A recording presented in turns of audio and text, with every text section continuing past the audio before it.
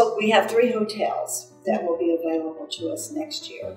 The Embassy Suites, the Marriott, and the Holiday Inn. We contract for room nights, so every night you stay at a convention center hotel is considered a room night.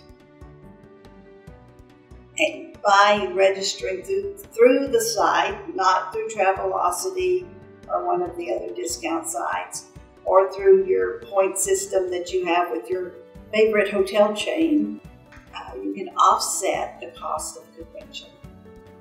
If we don't sell, but they don't count. Let me just say that. You know, the convention center, the hotels don't consider them as part of our block if they are done through alternate sites. The same happens with food and beverage, so that we have a food and beverage minimum of thousands of dollars. You can help by purchasing at least 1 or 2 meals. We know some people can afford more, some people cannot afford as many meals, but let's stand in the gap for each other and do what we can.